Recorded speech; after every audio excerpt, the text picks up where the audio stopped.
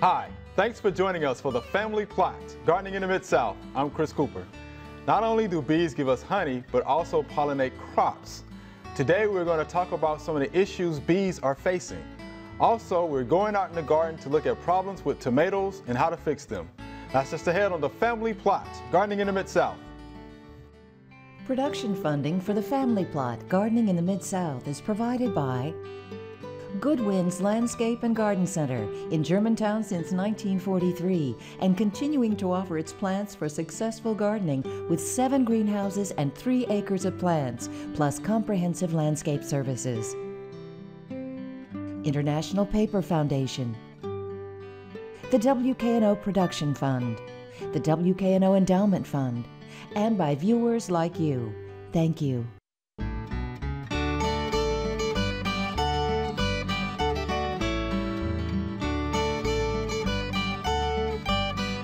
Welcome to the Family Plot. I'm Chris Cooper. Joining me today is David Glover. Mr. David is the Bartlett Bee Whisperer. And Mr. D is with us today. Thanks for joining us. Howdy, howdy. Hey. All right, Mr. David, let's talk about the bees, specifically this whole colony collapse disorder. Well, one of the problems we have is when we give a disease or a symptom a name, people look for the smoking gun. Yeah. Colony collapse disorder is actually a conglomeration of things going on with bees where they die. The hive has brood, honey, pollen in it, but there are no bees. They just disappeared. And so several years ago, they came up with that name. There have been a lot of studies done to try to figure out what's going on, and we've got several different diseases that crop up, several different mites that pop in, and yet not all of them are at the same time, but the bees disappear. Right. So can we talk about some of those diseases and some of those mites for the folks? Well, the big one that I want to talk about is the Varroa mite. And Varroa is like a bee tick. It latches onto the bee and it starts sucking the lymphatic system and eating on it. That's not all the damage it does. It gets into the hive and lays its eggs in on the larvae as they're growing. And they have 4 or 5 baby mites in the cell with the larva as it grows, and it sucks the life out of the larva, and it just continues to populate. That's bad. What we found over the last couple of years is that the Varroa also vectors about 20 different diseases. Wow. So as we look at the colony collapse disorder, we start realizing some of the diseases are carried by Varroa. Bees are social creatures. As they bump up against each other, as they share food, these mites jump from bee to bee. And so when we truck half of our colonies of bees to, say, California for the almond fields, if there's one colony there that has Varroa, as they're pollinating the almonds, they can spread to all the other colonies. And then when they go back home, they carry them back home. So that's, my gut feeling says that one mite could be the carrier of all the problems that we're having with colony collapse. There are other things that go along with it, but well, think about it this way. The mite is a parasite. Okay. Okay. Imagine being pregnant. I've never done that. My wife's done it twice. But imagine being pregnant. There's a creature sucking the life out of you. While you're pregnant, you get the flu, or you get gestational diabetes. Gestational diabetes is associated with a pregnancy. So you get a disease that's associated with the Varroa mite. And you now have to go 2 miles to gather your groceries. The bees are going out gathering their pollen, gathering nectar. And as they come back home, they may go through a field that's got pesticide on it. May make them drunk, hard to get back home. The pregnant woman syndrome, she's pregnant, she's got the flu, she's gathering groceries at Walmart, she's walking back home, and she decides to stop at the local bar and get a 6-pack. Will she make it home? Will the bees make it home? And that's part of the problems that we have, is it's a multiple and interacting causality for the colony collapse to happen. Wow. Crazy? It's pretty crazy. Yeah. Things that we look at when we go out online, and a lot of the viewers are online and they see things that 30–40% colony loss in the world. And as we look at the numbers, eventually 30% by 30% by 30%, we're going to lose all our bees, right? Right. Beekeepers realize that as we lose our bees over winter, we have to do something in the spring to build them back up. And so we'll take a colony that's strong, we'll split it in half, we'll have 2 colonies. We can buy bees. We have beekeepers that do nothing but raise colonies of bees for sale. Okay. We have beekeepers who are queen breeders, and all they do is raise queens. So when we look at a 30% loss, this last year for the state of Tennessee, our winter loss was 20%. Our whole year loss was like 36, 47, 47.7% is what we lost. And when we look at that, if we get to a 50% margin of loss, when we split those bees, all we're doing is coming back to our status quo of last year. So we are losing our bees. Some states are losing as much as 62% of their bees each year. It's a big percentage. It's not all of them. Some states are losing none, but those states that are losing none don't have bees to begin with. Okay. In the back of our minds, we also need to remember that the honeybee is not indigenous to the United States. Right. We brought it in. Right. And the major reason we have them isn't the honey. It's because the United States is a huge agricultural community. We generate a lot of food, and we need those bees to pollinate. We're talking about $15 billion of agriculture business that would be lost if we didn't have the honeybee. 20 different crops that are specifically pollinated by honeybees. Wow. So we don't have those honeybees. You have higher food prices. Higher food prices. And we're actually getting higher food prices already because with the loss of bees, that loss is being transferred back to the growers because of rental contracts for the bees. And so it's going back out. So it really is happening already. Wow. If people want to get more information about bees, I mean, who do you follow? Who do you go to for your information? Because there's a lot of stuff out there on the web, and a lot of this stuff is not true. A lot of it's not true. There's a lot of, and I don't mean it in a bad way, too green and tree hugging. I've hugged trees. I love trees. I like to climb them. USDA, Department of Agriculture, is almost dead on with all of their statistics. They've now incorporated information from Bee Informed Partnership, which is an extension. Actually, one of the guys working with it is at UT Knoxville. I met with him this last weekend. We discussed all of this. Next year's report is going to incorporate the Bee Informed Partnerships numbers. Wow. Because they're able to tap into the beekeepers. Beekeepers are kind of secretive about where their bees are because we don't want them stolen nowadays. And stealing bees, rustling bees, is becoming a big business also. Wow, how about that? It's kind of crazy, but with the Bee Informed Partnership and with the USDA, we've got real numbers. Just because you see that we've lost 40% of our bees doesn't mean it's true in Tennessee or in Mississippi. Mississippi loss was 36.7 for the whole total year, but winter loss was 20%. Our normal winter loss is around 30%. With the advent of colony collapse disorder, we've been at the 30% margin. Before colony collapse, national average were 14%. Wow. Mr. Day, we definitely appreciate that insightful information. That's pretty good. I see Mr. D's nodding his head over there. Yeah, that's one of the best descriptions I've heard. Real good. I'm impressed. I appreciate y'all. Hey, we thank you much for being here. There are a number of gardening events going on in the next couple of weeks. Here are just a few that might interest you.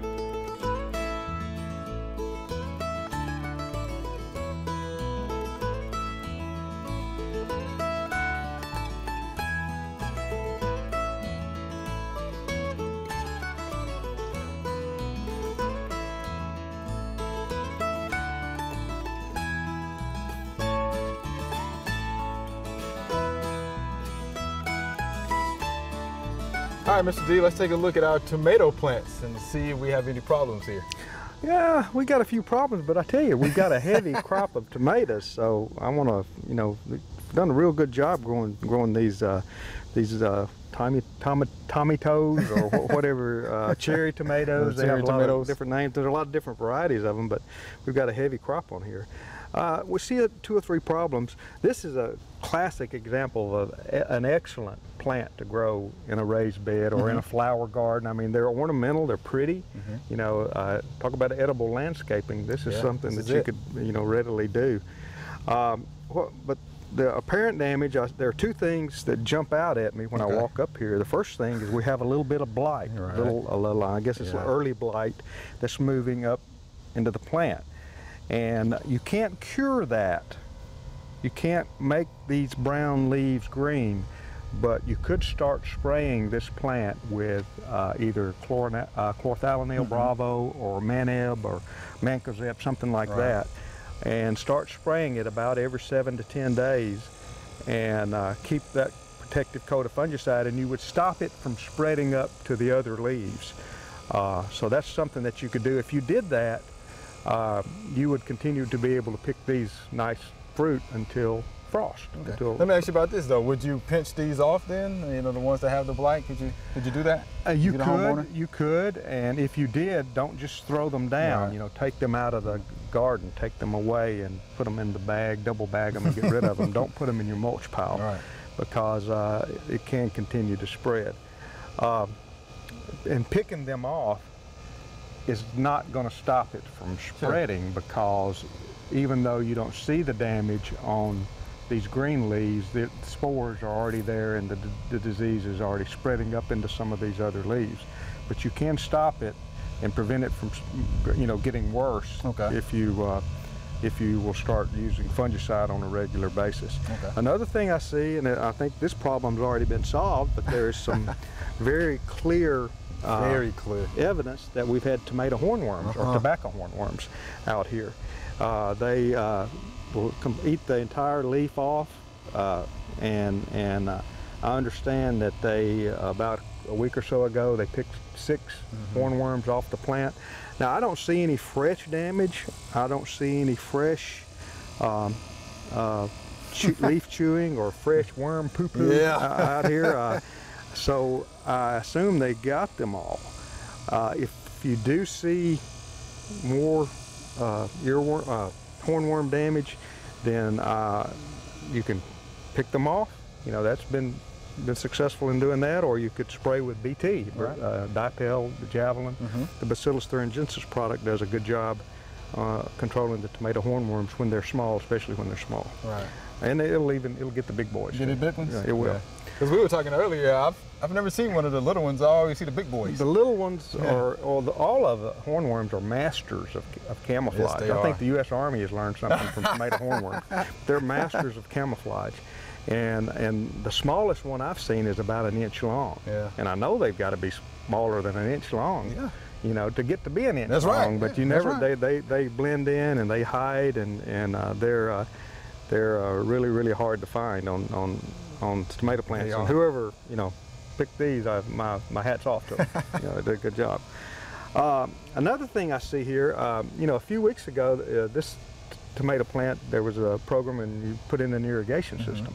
So this plant has been getting plenty of water, adequate water. And I understand about a few weeks ago, a light application of nitrogen was applied to the plant. And we see some splitting fruit here. Classic examples of tomato fruit that have gotten that have been dry, and mostly it's the water issue, but the combination of water and fertilizer will cause it to split like this, splitting fruit. And you know, there's absolutely nothing wrong with that. Yeah, I was about to say, it doesn't mean that the fruit is bad, right? It's not bad at all. As a matter of fact, I'm going to eat this one. But that split, you know, it's sealed. That suture is kind of sealed. The plant, you know, does a good job of trying to heal. But there he goes. What does it taste like? Absolutely nothing wrong with that tomato. That is a really, really good tasting tomato. But so don't worry about that. You'll see the smaller ones are not splitting. You know, they have, you know, adequate water and adequate fertilizer. However, I'm about to give them another shot of nitrogen. Let's give them a shot. And that's a good thing that you can do if you want to encourage your tomato plants to continue to produce until frost. It's a good idea. About every 30 days, about once a month, you can give them about a tablespoon per plant of 3400. That's strictly nitrogen. So nitrogen will last about 4 to 6 weeks. During rainy conditions, it'll last only 4 weeks. It readily leaches from the soil. During dry conditions, it'll last 6 weeks usually, but if you have adequate irrigation like we have here, it will only last about 4 weeks. And it's been about 4 weeks since these tomatoes had a shot of nitrogen, so I'm about to give them another shot. Give them a shot. Again, 1 tablespoon of nitrogen per plant, no more than that, because this 3400 nitrogen is 1/3 nitrogen. So 34%, a little over 1/3. Yeah. So I've got me some 3400 here, and I don't have a tablespoon, but I know about how big a tablespoon is. This is off of a milk jug, and that's pretty doggone close. All right. And you know, in government work, plus or minus 10%, and I'm going to kind of shake that and make it level off. That looks like about a tablespoon to me. So I'm just going to kind of sprinkle this around the plant. I don't have to get it right under it. I'm going to try to put about a half of it out. All right. And then go back and put the other half out. Because like you mentioned about the corn, right, the root systems are going to be out there a little bit, right? Right. Right. Right. Even on a tree, the root system is out 1.5 times the height of that tree, right, on the average. So that's probably a pretty good rule of thumb for plants. And this tomato plant is 4.5 feet tall, so probably 6 feet out.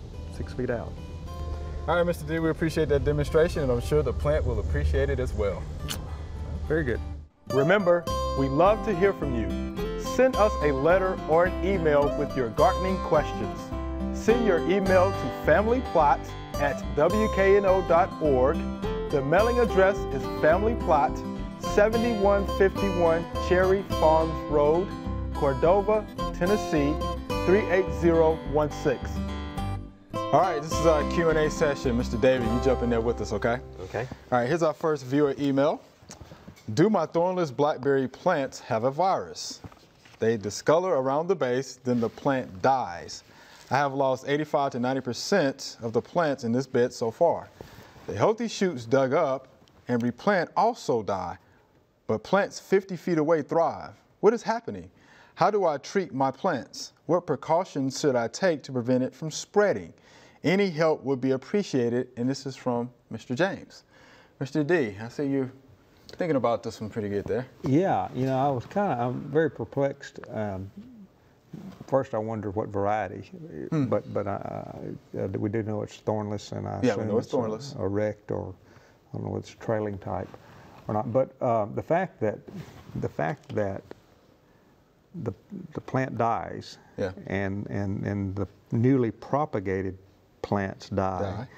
And adjacently there are healthy plants. Now I'm assuming that the soil type is the same and that it's just as well drained in both locations. Right. And if that's the case, I'm thinking that we may have a fungal wilt, verticillium wilt, and that can be deadly. And if that's the case, you do not want to try to propagate a plant from a plant that's affected with verticillium. It's just like with, you know, tomatoes. If you have verticillium wilt on tomatoes, you don't even want to handle a sick plant and then go handle another one, because you can spread the disease. Right. So my recommendation is to dig that plant up and get rid of it. You know, pull it up by the roots, get as many of the roots as you can, because verticillium, the wilt fungi live in the soil. Yeah, it's in the soil. Right. Do not plant another plant in that spot. Just try to get as far away from that spot as you can, and then burn, if you will, burn that plant. But that's what it sounds like to me. I don't know. What do you think? I pretty much think the same thing. You know, the ones 50 feet away are doing just fine. Right. So I'm thinking it has to be something in that soil. And blackberries are tough. They're tough. It takes a lot to kill a blackberry. You can't even easily kill it with herbicides. Right. Yeah. You know, but for one to do that, and what you described as classic symptoms of verticillium wilt in blackberries. Yeah. That could have come in with the plant. Could have from the nursery. You know, there's several ways it could have gotten there, but the organism does thrive in wet soils, and but that's what I'll bet it is. Yeah, I would get it out of there, get rid of it. Because it's this plant, you know, these in this area, then the ones away are doing just fine. So I'm definitely thinking there's something in the soil, and that's the first thing that came to my mind. So yeah. All right, Mr. James, I hope that helps you out. Here's our next viewer email. How do you grow ginger root? Is it even possible to grow it here in a Memphis garden? Ginger likes zones 9 through 12, tropical. We're a 7B here, not a 9 through 12, not tropical. So your ginger will struggle here through our winters. If you want to try it, Mr. David, which you have. I have, and I've grown it inside. Your success? You grew it outside. Yeah, it was good. It was tasty. It worked, but you do not want it outside during the winter. Yeah, outside in the garden is what Miss Janice, wants to do. I wouldn't plant it outside in the garden. I would try it in a greenhouse or plant it in a container, bring it in the house, do it that way. And keep it away from 2-year-old sons. And keep it away from 2-year-old sons, right? Yeah, but again, it's a tropical plant. It does like filtered sun. It likes good, rich soil. It worked, but not here. All right, Ms. Janice, hope that helps you out. Here's our next question. Every year, my peaches are covered with little black spots. What should I have done to prevent this? Mr. D? Little black spots on peaches. Cover spray. Little black spots, the biggest problem with peaches, nectarines, and plums is a disease called brown rot. And brown rot's not little black spots. Brown rot is large brown rots on the fruit. Little black spots could be a bacterial spot. Or I thought scab. Scab. Peach scab. Could be scab. Well, peach scab. And if that's the case, the regular spray schedule will take care of it. I bet it's peach scab. Regular spray schedule, and according to the UT Home Orchard Guide, they recommend Captan or sulfur or chlorothalonil as again starting at bloom with only the fungicide, the Captan or the chlorothalonil. And at petal fall, when most of the petals are, and that's to protect your honeybees. And when most of the petals have fallen off, again, only the fungicide, because the fungicide's not going to hurt your honeybees. That would be Captan or sulfur or chlorothalonil. Later on, after all the blooms are off, then if you have with peaches, plums, or nectarines, you are going to have plum curculio. Yeah. And at that time, you need to add malathion with a mixture or Immunox or something like that to control the plum curculio. But do not add it, never, ever use an insecticide on a blooming plant because that will kill honeybees. I mean, it's not maybe, it will kill honeybees. EPA has done a really good job of putting the warning on the ones for anything that's bee specific to spray not during bloom. Right. And I've seen that on the label. Exactly right. Right. And the label is a legal document that we're bound by law to follow. That's right. Yes, it is. All right. Appreciate that, Mr. D. Here's our next viewer email. How can you tell when your spaghetti squash is ready to be picked? Once it's ready, how long would it be in its prime? If I don't get it at the right time, will it become tough or rot? And this is Miss Nancy in Powell, Tennessee. Beats me. All right, here we go. All right, have a little experience with this one with the spaghetti squash. You can, look, it has to be a uniform dark yellow or dark golden color. If you have any green tint, let it stay on the vine because it's not ready, okay? Deep yellow golden color. Or the second thing that grandma used to do was this, the old scratch test. You scratch it, if it's soft or if it leaves a mark, leaves a scratch, leave it on the vine, it's not ready yet because you want it to be tough. You want it to be tough. So if you do that scratch test again and it's tough, you don't see a scratch mark, it's hard, it's ready to be picked. And if you pick it, if you actually store it in a cool, dry place, don't let them touch, okay? They'll actually keep for a couple of weeks. And what she would always do is she would mix up like a 10% bleach solution, 90% water, just kind of rub, those rinds a little bit. No mildew, no mold, no rot. And it'll keep for about a couple of weeks. How long will it keep on that plant? I mean, how long a window do you have when it's right? The window's not gonna be too big. So once it gets ripe, you need to go ahead and get it off there. Right. And if you do, if you mess around and and you're picking it off and you separate it from that stem and just kind of leave it on the ground or something like that, it will start to rot pretty quick. Yeah, if you bruise that stem or anything like that, or nick it or cut it or something, that thing will rot pretty quick, real sensitive. So yeah, real small window. But that's what Grandma did. It seemed to work pretty good. Don't argue with Grandma. All right, Mr. David, Mr. D, we're out of time. Thank you. That's all we have time for today. Thanks for watching. I'm Chris Cooper. Be sure to join us next time for the Family Plot, Gardening in the Mid-South. Be safe.